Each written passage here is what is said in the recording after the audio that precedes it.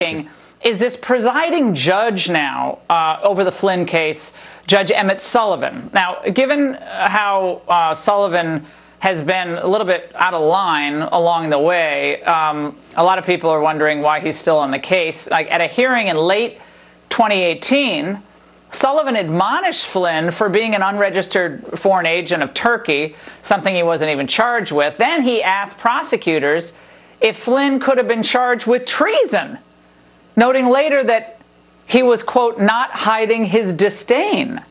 I clerked for a couple pretty great federal judges on the appellate court, the Second Circuit, and then on the Supreme Court. I can't imagine a sitting judge making those types of statements. But Sullivan is now preventing the DOJ from dropping the case. So he's allowed now outside parties to file amicus briefs. Tonight, a salient editorial in the Journal shreds the move, saying if the prosecution and defense both want to drop a case, can a federal judge refuse and sentence the defendant anyway?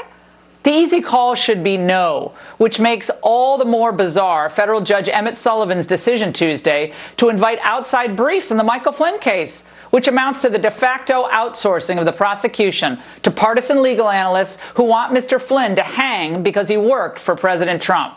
Saul, where are we here?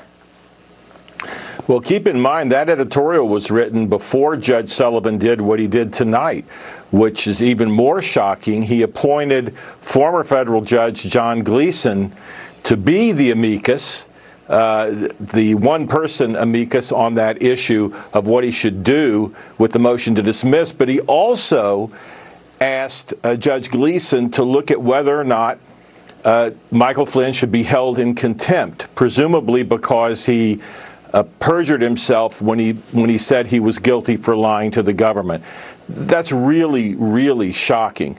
And keep in mind, it's even worse than you said how he acted, how Judge Sullivan acted at that initial sentencing hearing.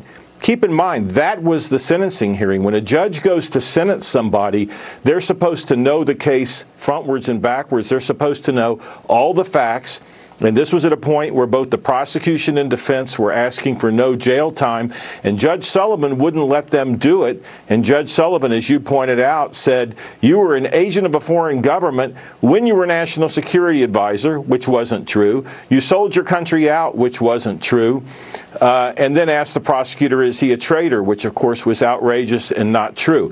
Why do I bring it up? Because I bring it up because it shows that an intemperance of this judge having to do with this defendant. If I had been the attorney at that time, I would have moved to have him recused from the case. Really shocking behavior, but that gives you an idea of what is motivating Judge Sullivan here.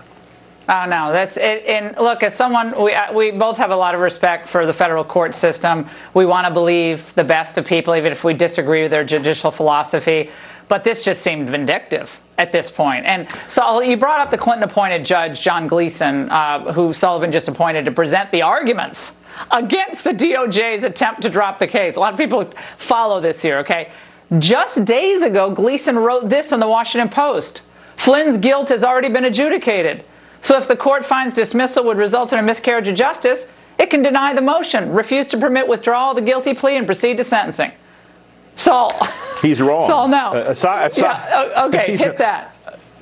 Aside from everything else, he's wrong. That's very misleading. In fact, under the D.C. Circuit binding circuit law, the case has the ungainly name of Fokker. Under the Fokker case, which just came out two years ago, the D.C. Circuit, which governs Judge Sullivan, made it very clear you cannot refuse. If the government wants to dismiss a case, the district court cannot refuse to do so because he doesn't like the government's theory, because he thinks the government should continue the case. And it doesn't matter if the defendant has pled or not. The law is clear, and former Judge Gleeson, in his op-ed, made it seem like it's all up to the judge now, and it isn't. The judge has a ministerial function. Here is what's going on here. I believe Judge Sullivan is trying basically to force Donald Trump to issue a pardon if he wants Mike Flynn to go free, and that's not right. Bill Barr has given his reason for why the case should be dismissed. He's the executive branch. He represents the executive branch in the courts, and he is allowed to do that. Saul, this is a lot of information, and you made it really clear and easy to understand for a lot of lay people out there. Thanks so much. Thank you for having me. All right. We have more breaking news on the Russia narrative imploding now with John Solomon. He has an